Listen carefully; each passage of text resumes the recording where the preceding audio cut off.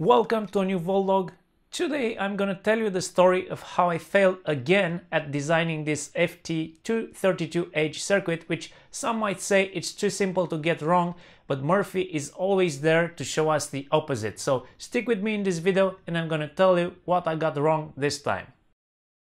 This is my first attempt at designing with the FT232H, and if you're wondering how the FT232H is different from the standard FT232 or other typical USB to serial converters, well, it's different because this chip has a thing called MPSSE, which stands for Multi-Protocol Synchronous Serial Engine. This allows it to emulate a variety of serial protocols like JTAG, I2C, SPI, or general purpose bit bank. So a couple of years ago I designed this blue breakout board and almost everything was right except for the fact that I got the USB data lines mixed up, which prevented the chip from enumerating correctly on the USB bus. So this year, because I got a couple of FPGA boards, I thought why not redesign this board to fix the data line issue and add a couple of new features that would make it a very useful tool to have in the lab. And so I started designing this new board, which I call Voltlog, and there are a couple of things that I absolutely wanted to have here, and the first one was a USB Type-C port. I decided to only use USB Type-C sometime at the end of last year, so every new board that I design needs to have a USB Type-C. Well, if it has a USB connection at all.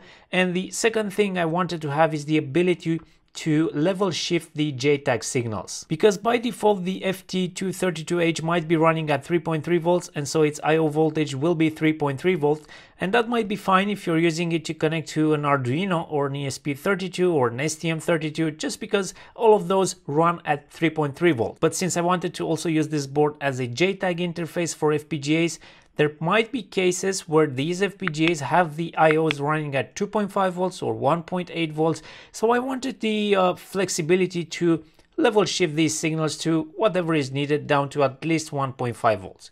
Now the obvious solution was to add a level shifter in the circuit, and I went with the 74 AVC 8T245 because it was capable of operating between 1.4 and 3.6 volts.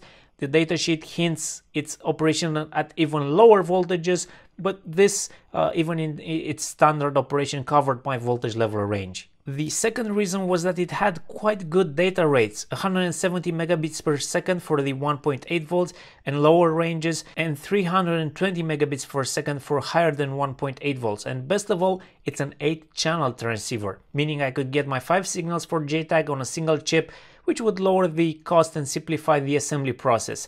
And if I ever needed to interface the FT232H to something else that's running at 5 volts, that would also be possible by connecting directly to the chip IO via these pin headers, because even though the FT232H is running at 3.3 volts, its IO is 5 volt tolerant, so with this design we should be covered from 1.4 volts up to 5 volts, which is pretty neat. I also threw in some protection features like a PTC for the 5 volt USB line and some ESD protection diodes, the usual stuff. After deciding on these factors, I quickly got the PCB layout down in KiCad and sent the Gerber files to PCBWay.com. I used their complete assembly service for this project, and same as always, they did a superb job and delivered me the fully assembled boards as you see here. If you're interested in the design, check out the links I've placed in the description of the video. There will be a link to GitHub where you'll find the KiCad project, the Gerber files, the bill of materials, everything I use for this project. And while you are there, why not smash that like button, because it's free and it really helps the channel grow. I went with the gold finish for these boards. This isn't necessary for the design of the board, but it does make the board look so much nicer. And you know that excitement when you get a new board? Even more so when you get a new fully assembled board. You just want to plug it in and see if it works, and this is what I got.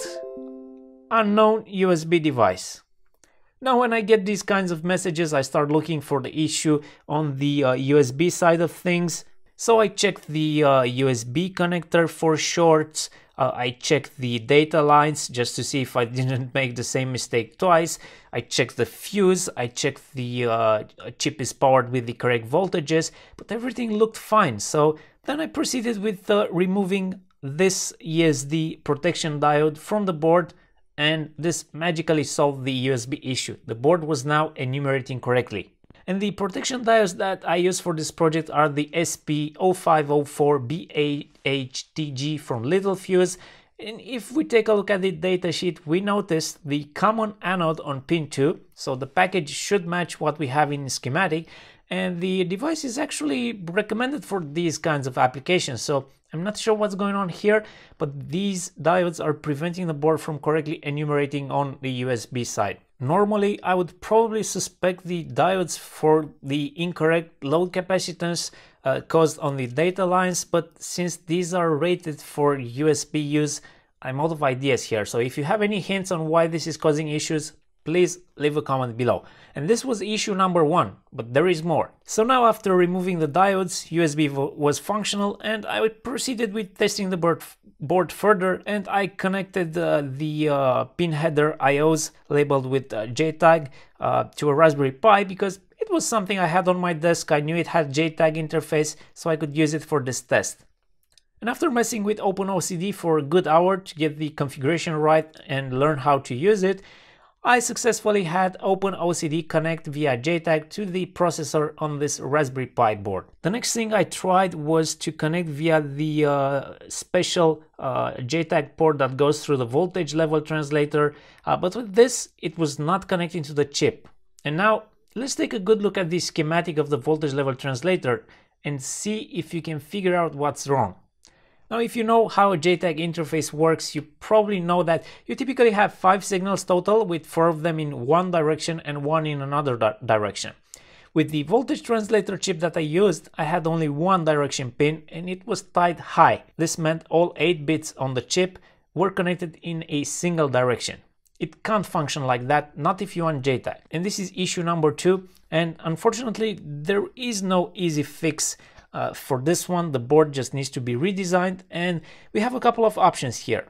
Either use a transceiver that has an individual direction pin for each bit and configure those accordingly, or use 2 separate chips, one configured for a direction and the other one in the opposite direction, or even a combination of these 2 solutions depending on what's available these days, because in case you forgot, the chip shortage crisis is still here and I don't think it's going anywhere anytime soon.